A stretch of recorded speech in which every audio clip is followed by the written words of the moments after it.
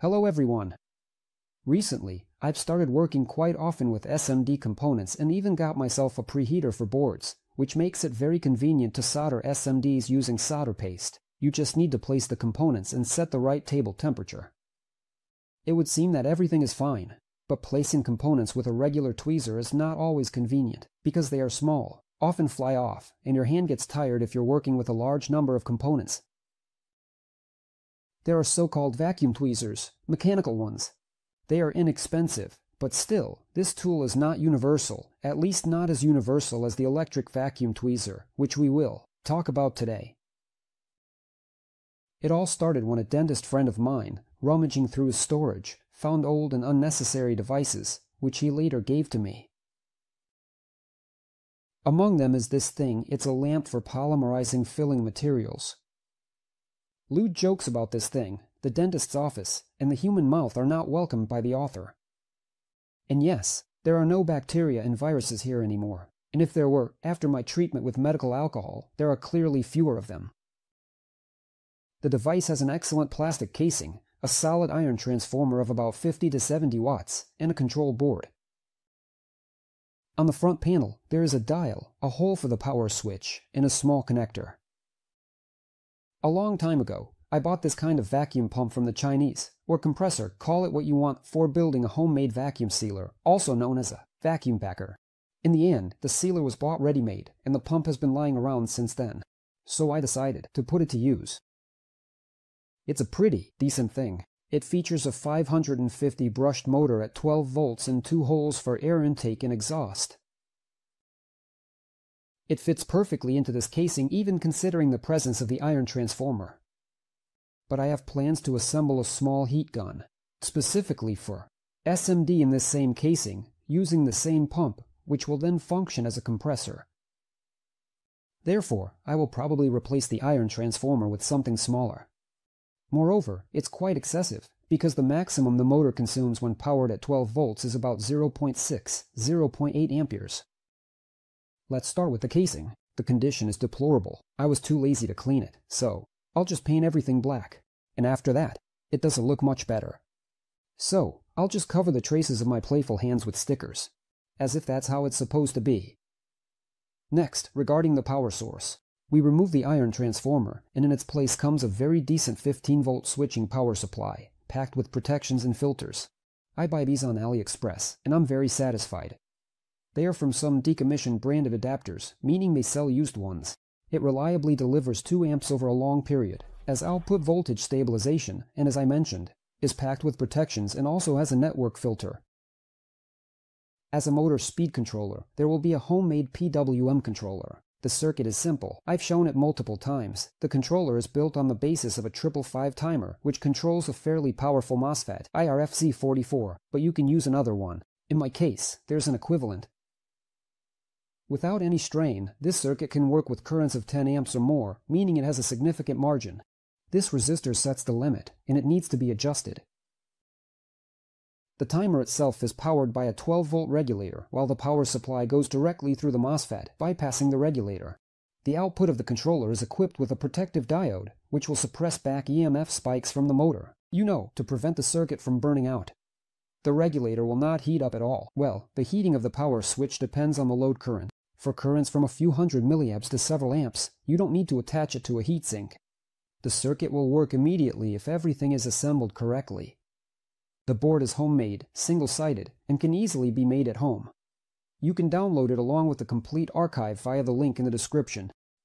I decided to make the handle of the tweezers from a regular pen and use a tube from an 4-drip. Convenient, cheap, and effective. The tip will look like this. It's a regular needle for inflating balls. You can buy it at any hardware store or some auto parts stores. The needle is metal, and if desired, you can attach various suction cups for different SMD components.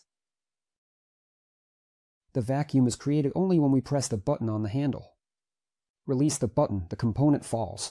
This design might not be completely airtight, so I didn't make a special effort to achieve full airtightness. The 4 tube enters through the top part of the handle. This rubber piece is quite handy. It prevents the tube from tearing at the bend and ensures a tight connection with the handle body. Additionally, I coated everything with B7000 glue, although a sealant could also be used. Ideally, the main tube should be protected with an additional one that goes over it. But I didn't have anything suitable on hand, so temporarily, which means permanently, I'll leave it as is. The 4-tube is very cheap, so I'll replace it if needed. I experimented with installing the needle for a long time. First, I removed the thread where the front part of the pen was screwed in. Then I widened the hole both at slow drill speeds to prevent the plastic from melting, and by drilling with water to completely avoid melting. The first pen fell in the field of battle, and I had to start all over again. In the end, I drilled out this hole as best as I could. Then, I heated this part in, inserted the needle.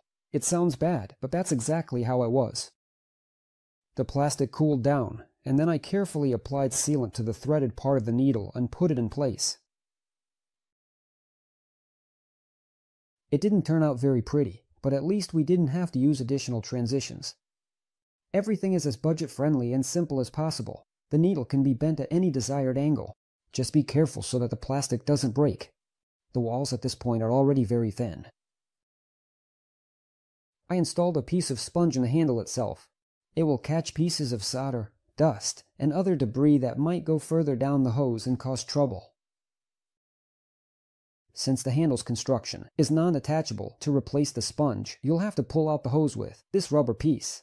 But after servicing, you can put everything back as it was, without any cost. Apply some glue, insert it back, and that's it. The pump was fixed at the bottom of the casing through rubber gaskets, for vibration and noise reduction. The other end of the hose goes to a fitting that I secured on the front panel.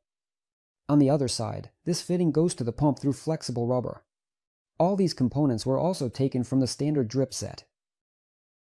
The button on the handle simply supplies power from the source to the PWM controller. That is, if it is released, the PWM controller and the motor are completely de-energized. The wire itself needs to be flexible and elastic. MGTF is perfect for such purposes, but I ran out of it, so I used what I had. I put heat shrink on the handle for aesthetics. The same heat shrink is used to secure the wire. The power source is secured inside the case with zip ties. An insulator is placed underneath it to prevent short circuits. The PWM controller is attached to the chassis using metal brackets. Drawbacks. After a few days of fairly active use, I noticed only one drawback. For such a pump, the hose from the standard drip system is too thin, so in some places the walls get compressed. It's worth using thicker hoses, preferably made of soft rubber, or similar ones that are slightly thicker, but with a more flexible rubber protective layer. Another minor, yet still a drawback, is that at high speeds, the pulse unit will go into protection mode after pressing the button and will immediately restart and begin working. So, from pressing the button to starting work, it takes half a second. Advantages. The thing can actually be assembled in half a day with minimal costs. The power source can be anything, including an iron transformer of 15 to 20 watts, supplemented with a rectifier and a smoothing capacitor. Using such a device is very pleasant. The handle is light and your hand doesn't get tired. There is no danger of a component, even the smallest one, slipping off. You can position them precisely on the board. With suction cups, it is suitable for dismantling even large components. The power is sufficient. You can make the suction cups yourself, for example, from heat-resistant sealant. In general, such a simple tweezer will save you a lot of nerves and speed up your work pace when soldering SMD. I recommend it. This video is coming to an end. As always, you can find all the useful links in the description. Well, as always, this was Kazyanov K. See you next time. Goodbye.